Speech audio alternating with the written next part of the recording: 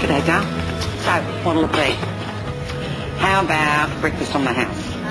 You don't have to do that. I know, love, but it'd be our pleasure, really, wouldn't it, Leah? Absolutely. Look, I'm not hungry. Oh, come on. Oh, there you go. Compliments of table number 5. Who? That nice young couple. They were there a minute ago. I saw them. I don't know them. Well, they know you, and they know what Rocco did to Sally.